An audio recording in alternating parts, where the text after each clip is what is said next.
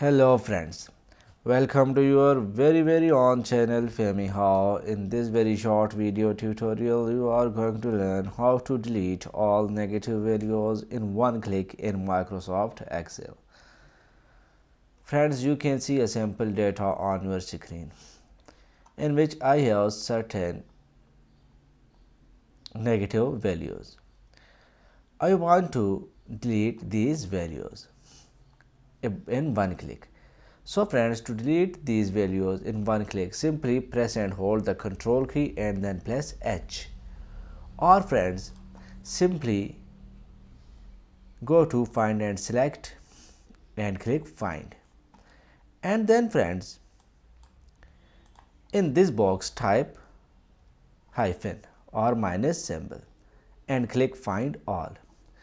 You can see here friends, a list has been opened.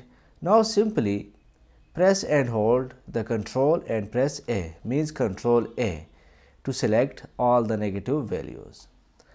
Now click close and now friends click delete from your keyboard.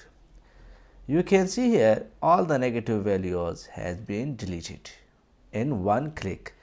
So friends, I hope you have learned how to delete all negative values in one click in Microsoft Excel. If my video helps you in any way, please subscribe my channel and hit the like button. Thanks for watching. Thanks for your time. Take care. Goodbye.